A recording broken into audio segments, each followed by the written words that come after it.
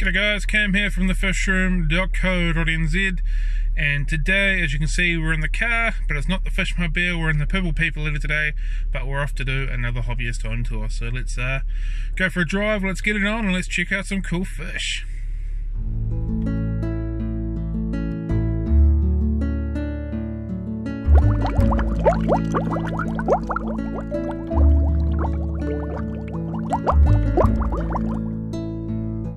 We're here, this tank is really cool.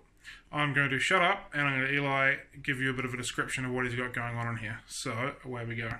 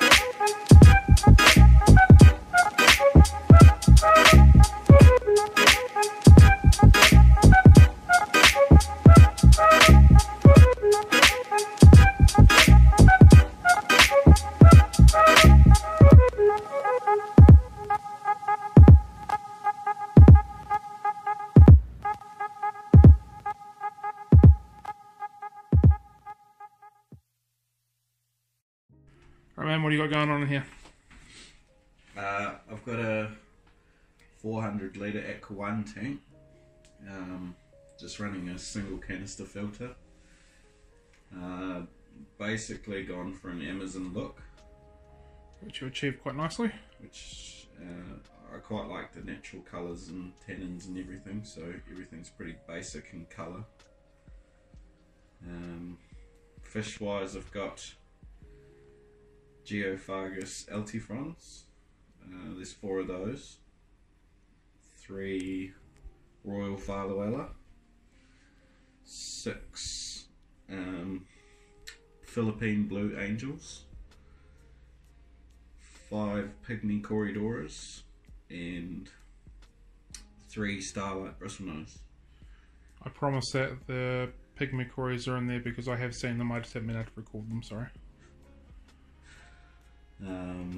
Plant wise, I've only got a little bit of Anubias and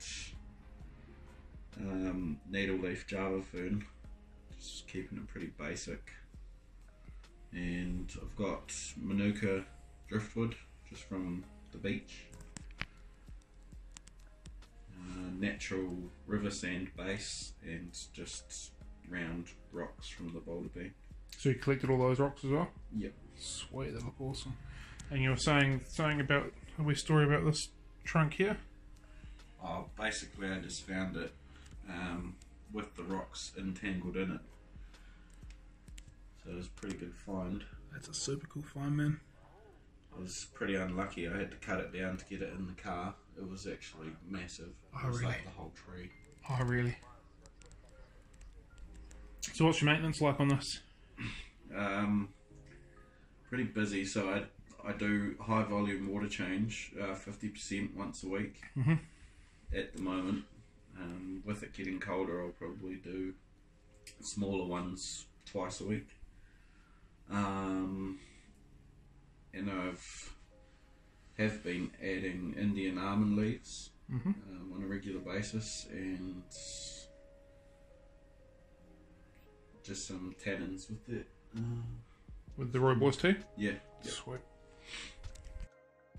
So you're looking at putting any leaf litter or anything like that in it, or just leaving it the way it is? Yeah, no, I've been looking into doing magnolia leaves, because I've got a magnolia tree out front there. Yep. And I did read somewhere that you can do magnolias. So. Cool. Just because oak leaves tend to be a lot softer and they clog up your filter intake. Yeah. And cool. So this is the first time that I have seen a Echinodorus growing, not immersed, not in the water, but as a pot plant in a vase. That is bloody cool, and that's directly above the tank. That's genius. Do you want to tell me about the light shit that you've made? It was basically just 2 outdoor lamps from Mitre 10. And I pulled the wiring out of the old light set. Yep. And hooked it up. So it already had the plugs and everything. And then just made the little frame. Sweet. It's clearly working. I'm walking into your chair. Whoa, whoa, whoa. It's clearly working quite well.